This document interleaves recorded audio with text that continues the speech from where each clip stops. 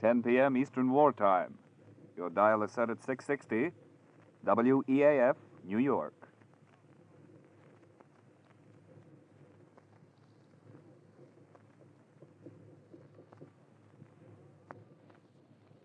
Rinso, R-I-N-S-O, Soapy Rich Rinso presents Boston Blackie, starring Chester Morris.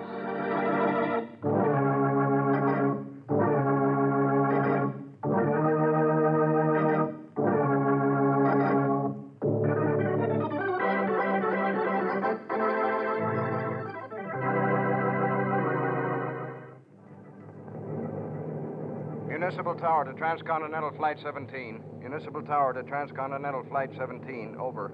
That's us, Tom. Take it. Check. Transcontinental Flight 17 to Municipal Tower. Flight 17 to Municipal Tower. Over. Police instructions. Check and see if you have male passenger occupying seat 24. Passenger occupying seat 24. Wanted by police. Over. I'm just checking my list, Joe.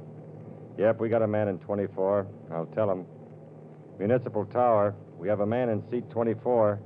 The name he's traveling under is John J. Jones. John J. Jones. Maybe that's his right name, but the police want him. They know him as Boston Blackie.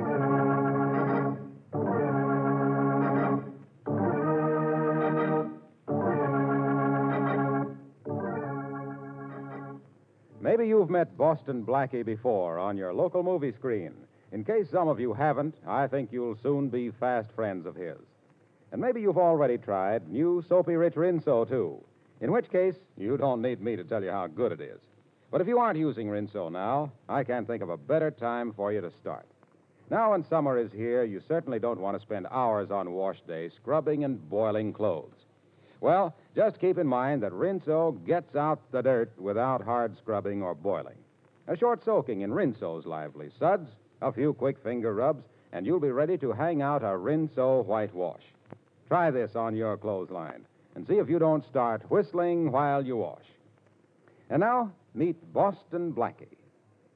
Outside the law is no strange territory to Blackie, but never does he stray for personal reward, although the police, and notably Inspector Farraday, find no solace in his motives and only bewilderment in his ability to remain out of their reach. Meet Chester Morris as Boston Blackie, enemy to those who make him an enemy, friend to those who have no friend.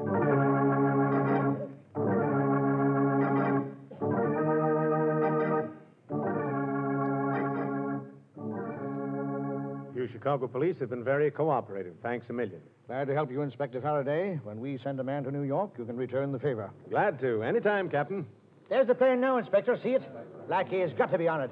We know he was on the plane when it left Detroit, and it hasn't made any stops. Well, Blackie's liable to get out of anything, anytime. I remember once I had him in 2 sets of handcuffs, and the next minute... No handcuffs. No, Blackie. Chances are I couldn't have made the charge stick anyhow. Never have been able to tie anything on him in 6 years. You'll be able to arrest him now, won't you, Inspector? You're sure Blackie's the man, are you, Miss Moray? Oh, of course I'm sure.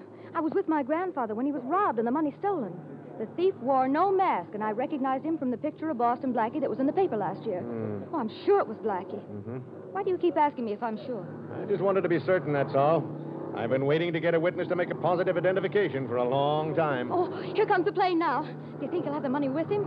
I can't wait until I get my hands on it. There's lots of money in this world, Miss Moray. What I can't wait to get my hands on is Boston Blackie.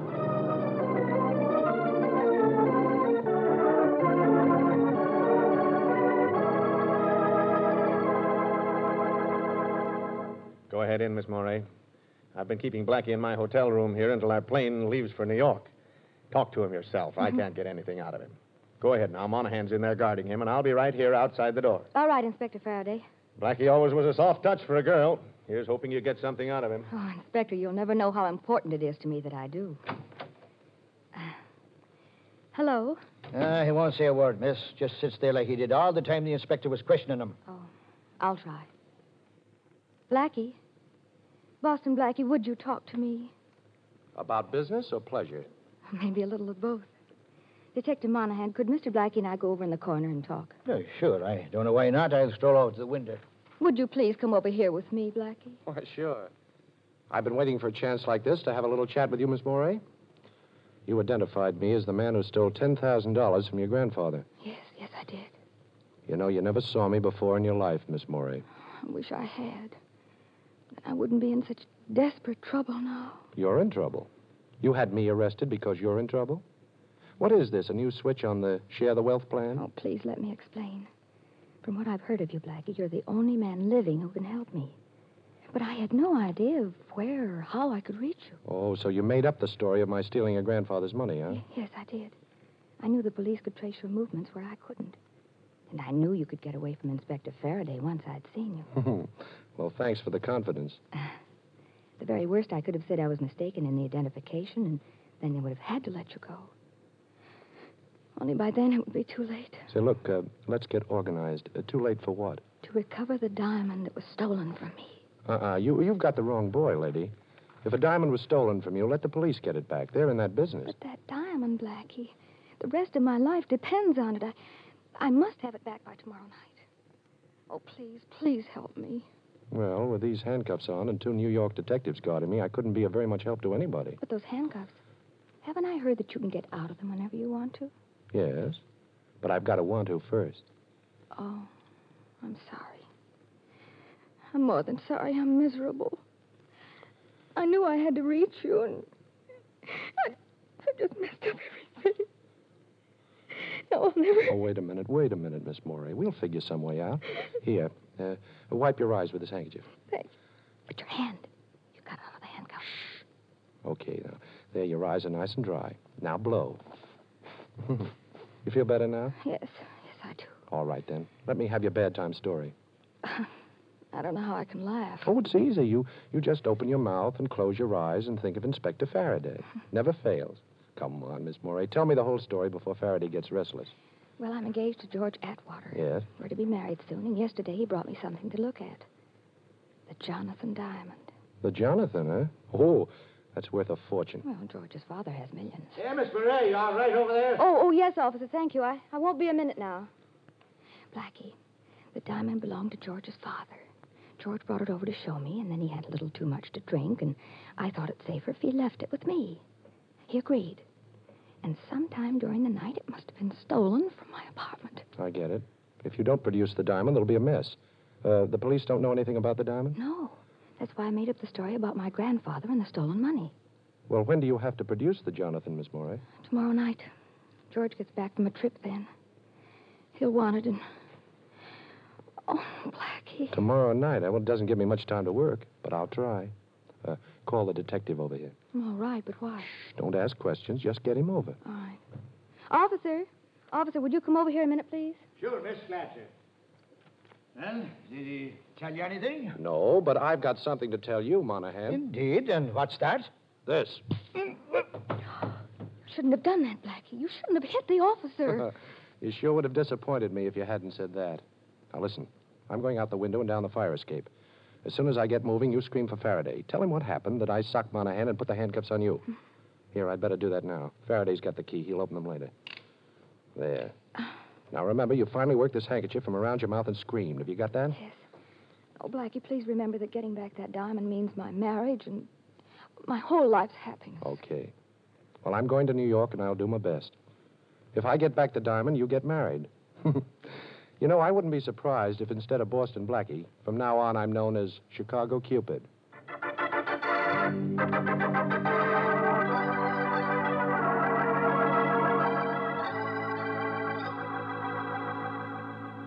Shorty, listen. When a piece of ice like the Jonathan Diamond is lifted, somebody's got to know something about it. Look, Blackie, I've been out all night on it. Nobody knows nothing. All I could pick up was that a fella named Atwater owns it.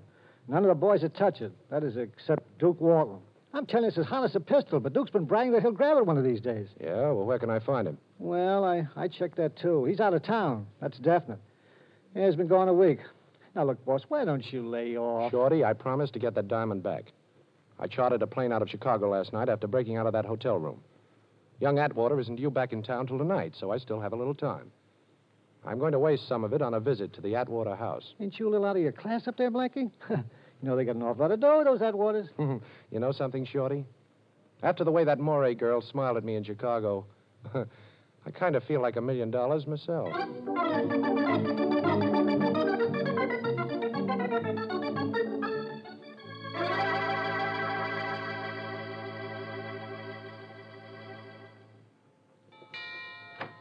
Yes, sir? I'd like to see Mr. Atwater. Who shall I say is calling, please? Mr. Jones, Mr. John J. Jones. Mr. Atwater doesn't know me, but you can say it's about his son. About Mr. George Atwater, Jr.? That's right. He's in, sir. Would you like to see him? George is in? Well, I certainly would like to see him. When did he get back? A little while ago, sir. He returned earlier than we expected. Come this way. He's in the library, right here. Shall I announce you? No, thanks. I'll go right in. Very good, sir.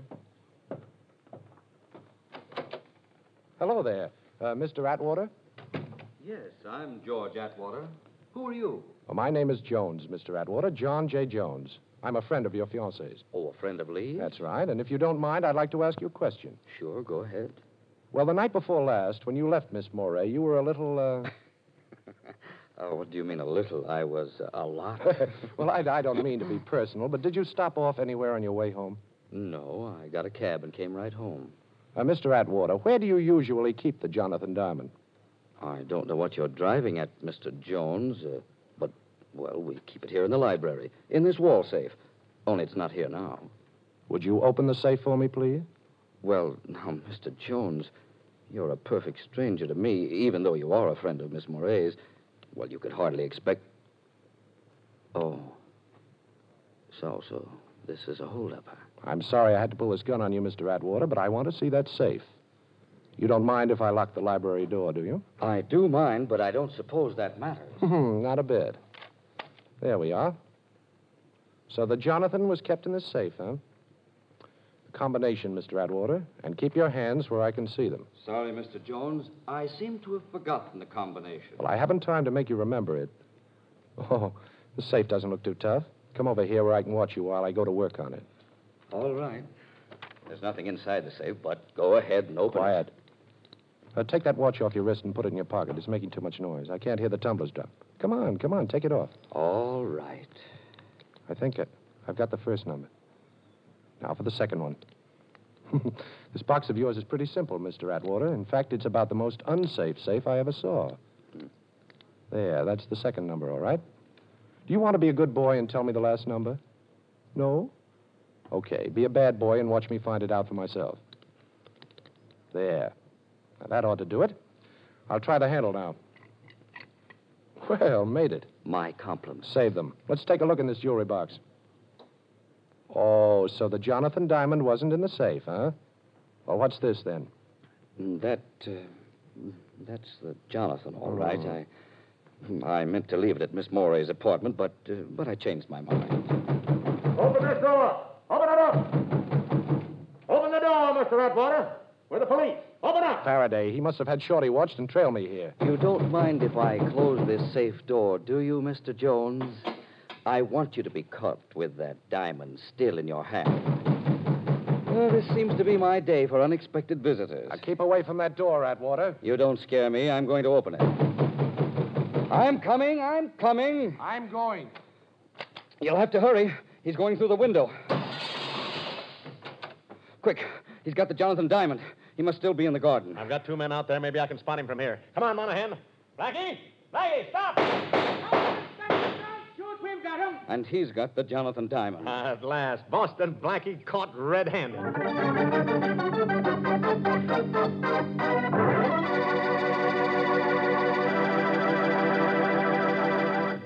Well, it does look as though Blackie is in for it now, but I have a hunch there's still plenty of action coming up. And shifting from Blackie to Whitey, that is Rinso White, I'd like to tell you about a completely different kind of action, the kind you get with Rinso suds in your washer. Yes, those Rinso suds are so peppy and lively, they get your clothes sparkling white and bright with as little as a 5-minute run per load.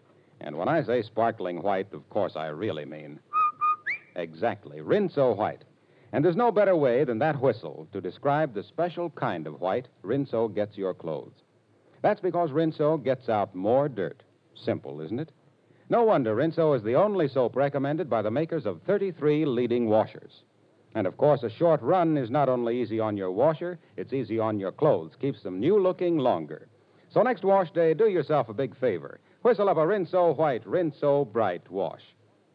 And now, back to the adventures of Boston Blackie, starring Chester Morris.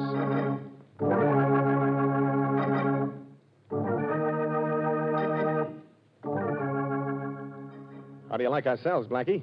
Air conditioning between the bars and everything. Comfortable enough for you? Oh, sure, this one's wonderful. I wish you'd try sleeping on that mattress they have in here. I gave up in the middle of the night and slept on the stone floor. It was softer. Oh, come on, Faraday. How about a couple of pillows? Oh, poor Blackie. Too bad I didn't hear you. I've suddenly gotten very deaf. Isn't that terrible? You've suddenly gotten very deaf, and you've always been very dumb. Oh, very funny, Blackie. Yes, I know. New gag writer. Last one have to go back to kindergarten? Yes, and he told me how much all the other children miss you since you stopped going, Faraday. Blackie, we had to grab you on that Morey girl's charge. All right, so you grabbed me. That $10,000 stick-up, Blackie. That isn't important now. We'll talk about that later. But where's the Jonathan Diamond? Jonathan Diamond? What's that? Listen, Blackie, you've had that diamond in your hand. Now you had it when we broke in. Atwater saw it there. Where is it now? Now, you listen, Faraday. You've got to get me out of here in a couple of hours. You haven't a thing to hold me on. No, breaking into the Atwater house. I broke out of the house, not into it. Now, see if that's a crime, Inspector. You opened the safe in the library and you stole the Jonathan Diamond. How about that? You sure I did? Does that safe look forced? Did you find the diamond on me? No to all those things. But we've got George Atwater as a witness. A witness to what? I was calling on him at the suggestion of a mutual friend, Inspector. We were having a chat when somebody started to pound on the door. I got scared and jumped through the window. You know, things like that happen, Inspector. People get scared and they jump. Blackie, I'm telling you this, man to man, we've got a case against you. Atwater's word against yours that you robbed his safe. And slugging Monahan in Chicago. The Morey girl's testimony that you robbed her grandfather. That'll add up to 10 years at least. Go ahead, Inspector. All right, I'll be honest, Blackie. Young Atwater screaming about his diamond. Says you had it 1 minute and we grabbed you the next minute, so it can't be missing. Only it is. All right, you tell us where you hid it, and I'll get him to drop all charges. I'll even talk to the Morey girl to get her to go easy if you return her dough. Now, how's that? I don't know. Oh, you must have it stashed somewhere. Give me your word of honor to deliver it back to me today, and I'll let you out. Your word's always been good with me, Blackie. Now, come on. Don't you want to get out of jail? Well, I don't know now, Faraday. It's kind of a nice jail. You know, air conditioning between the bars. Blackie, be a good guy. Okay, Faraday. As a favor to you, I'll come out. And you'll have your diamond back 2 hours after I leave here. But I'm not to be bothered during that time by the cops. You understand? Bothered? You'll be protected. And thanks a million, Blackie. That's all right, Faraday. I'll get plenty of satisfaction every time I remember you begging me to get out of jail.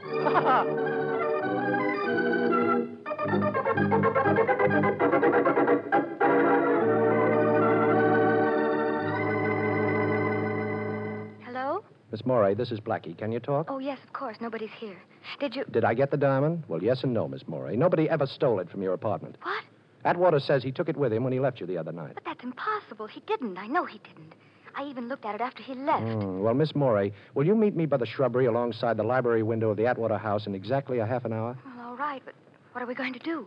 We're going to rob a safe, Miss Morey, with police protection.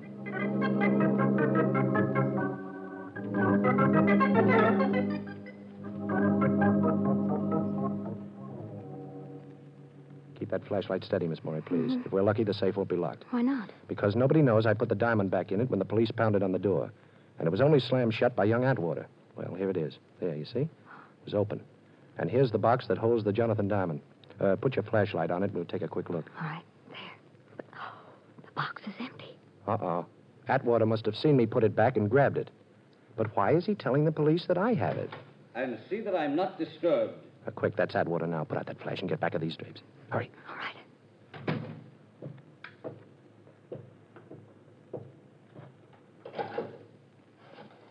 7, 6, 9. What are you doing, Black? I'm counting the clicks on the dial. 7, 3, 4, 2. Got it. Hello. This is George Atwater. I got your message, but why did you call me here after I... Well, I don't care about that. We made a deal. I don't owe you a dime anymore, and you got what you wanted. Well, you have to expect it to be hot for a while. And look, remember this. I'm washed up with you and that crooked roulette wheel of yours. We're all square. And if you call me here again, I'll turn you over to the police. Yes. If I hear of anybody who wants to buy it, I'll let you know. You'll what? Don't be foolish. Who'd believe that? Goodbye.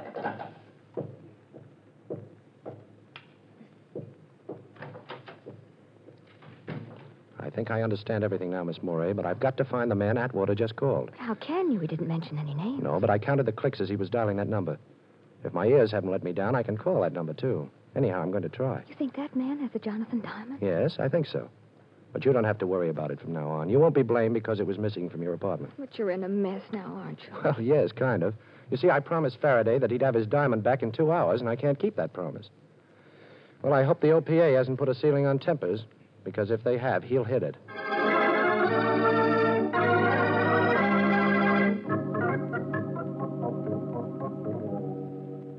Hello? Police headquarters. Inspector Farraday, please. Just a minute. Faraday speaking. This is Blackie, Faraday.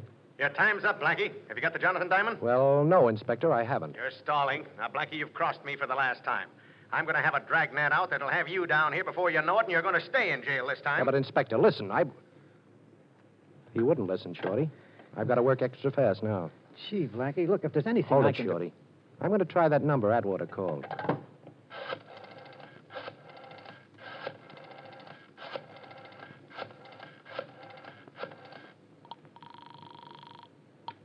Hello?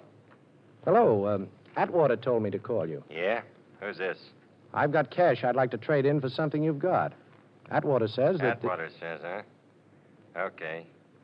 I'm in an old house, 632 West 100th Street.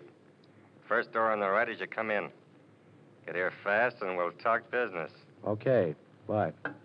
Worked, eh, Blackie? I don't know. It was a little too easy. Come on, Shorty. We're going up there to get Faraday his diamond.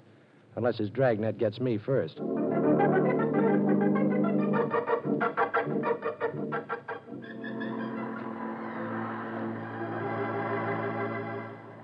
Blackie, duck down. Duck down this hallway. Okay, what is it, Shorty? Prowl car, just coming this way. I never saw so many cops as we pass on the way up here. Never mind, Shorty. Stay flattened out against this door until it's time for what I told you to do. Yeah, okay, Blackie. But who really stole the Jonathan Diamond? Nobody stole it, Shorty. Atwater left the stone at Lee Moray's apartment and then returned later that night and lifted it so that Miss Moray could report it stolen to the police. Ixnay, boss. Coppers.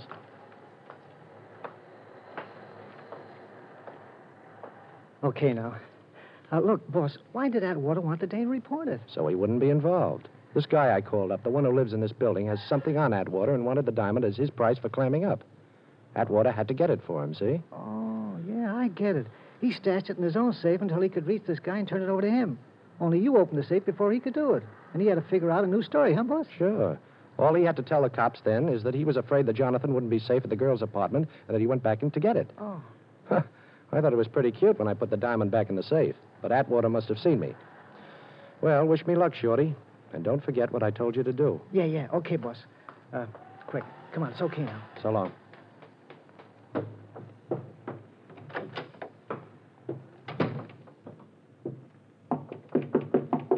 Yeah? Who is it? I called you a little while ago. Okay. Open up. Okay. Well, Duke Walton. Put that gun down, Duke. You and I can make a deal. Think so? Sure. Lucky you're not as cute as you thought. I called Atwater back and found your call was a phony. Too bad for you. Now I gotta bump you. Wait a minute, Duke. I'm gonna wait a couple of minutes, Blackie. Some friends of mine are coming over with a car to take you on a little trip. Now sit down in that chair and put your arms behind your back. Go on, I ain't the patient type. Okay, Duke. How's that? That's better. Now I'm gonna tie you up nice and pretty like that. How do you like it? Too tight for your pretty hands to be tied? Well, yes, if you really want to know. I don't. I'll give it an extra yank just to make sure. Hey, Duke. Huh? Duke, look under the door. Huh? That's smoke. Where? Hey, that's right.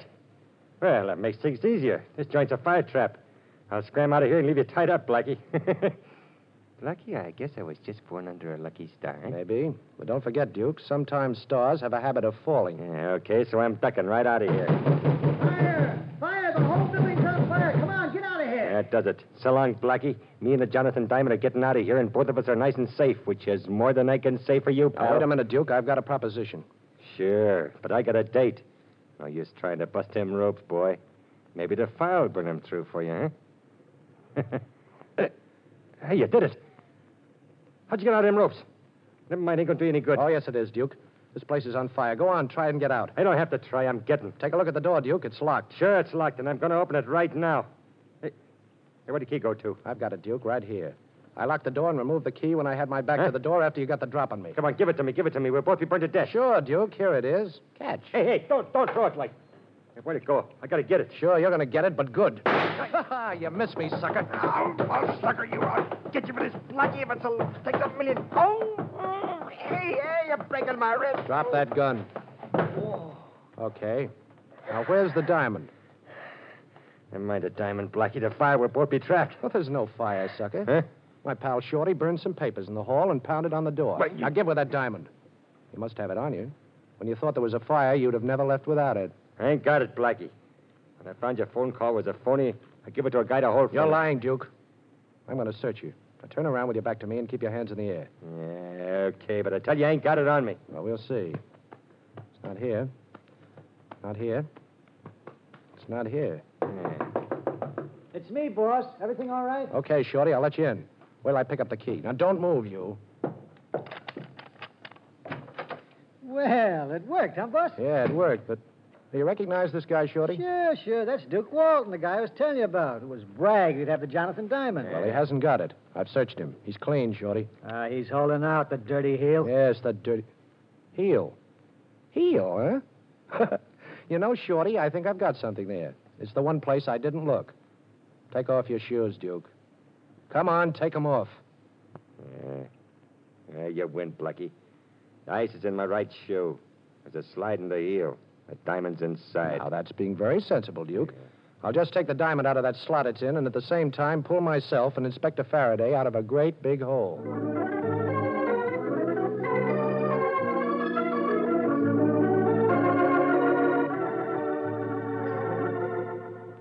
Well, it's bargain day, Faraday. You've got your diamond, and I've got Miss Morey. Right, honey? Well, for a while, Blackie. Then I've got to go back home to Wisconsin. Oh, well, can we go now, Inspector? Okay, Blackie. Go ahead. Beat it. You're in the clear. Only remember this. You make one slip, Blackie, and as sure as my name is Faraday, I'll be on your neck. You'll be on my neck, huh? Okay, Inspector, but before Miss Morey leaves for Wisconsin, I hope I'll have her there for a little while first.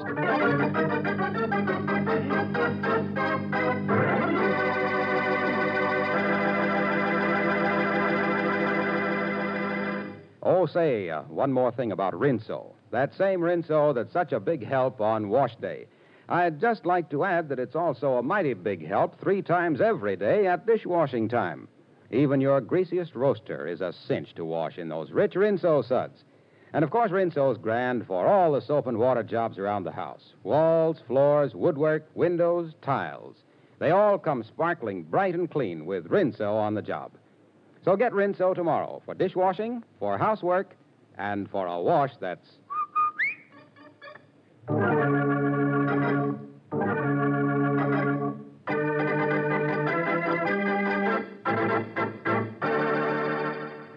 And now a glimpse at next week's adventure of Boston Blackie. I won't do it, I tell you. I can't do it. But, Mr. Manletter, it's the only way your business can be saved. I don't care about that. If the only way it can be saved is by risking the life of my friend Boston Blackie, well, I'd rather it were lost. I won't ask Blackie to keep that appointment. I don't even want to know about it. All right, Mr. Manletter, if that's the way you want it. I'm going out and try to raise the money. You'll hear from me later, and remember, I don't want Blackie to hear about this. Hello, Mary. Get me Boston Blackie.